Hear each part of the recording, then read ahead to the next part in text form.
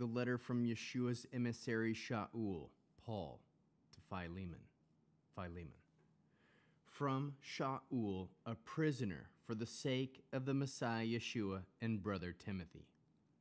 To our dear fellow worker, Philemon, along with sister Apphia, our fellow soldier, Archippus, and the congregation that gathers in your home.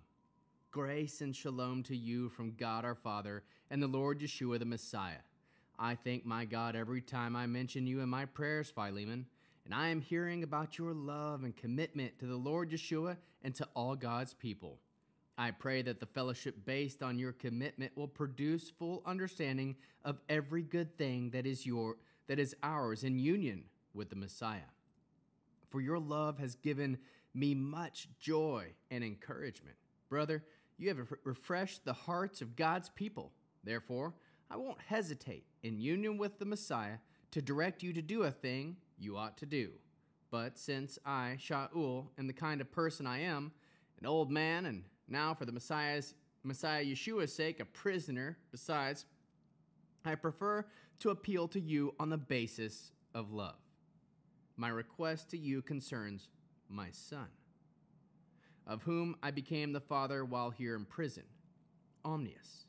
His name means useful, and although he was once useless to you, he has now become most useful, not only to you, but also to me, so that in return him to you, I am sending a part of my very heart. I would dearly have loved to keep him with me in order for him to serve me in your place while I'm in prison because of the good news, but I didn't want to do anything without your consent, so that the good you do for me may be voluntary and not forced. Perhaps the reason he was separated from you for a brief period was so that you could have him back forever, no longer as a slave, but as more than a slave, a dear brother. And that he is, especially to me. But how much dearer he must be to you, both humanly and in union with the Lord. So if you are in fellowship with me, receive him as you would me. And if he has wronged you in any way or owes you anything, charge it to me. I, Shaul, write with my own hand, I will repay it. I won't mention, of course, that you owe me your very life. Yes, brother, please do me this favor in the Lord, refresh my heart in the Messiah.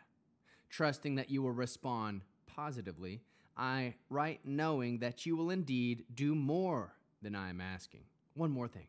Please get a room ready for me, for I hope that through the prayers of you all, God will give me a chance to visit you. Epaphras, my fellow prisoner for the sake of the Messiah Yeshua, sends greeting to you, as do Mark, Aristarchus, Demas, and Luke, my fellow workers. The grace of the Lord Yeshua the Messiah be with you in spirit.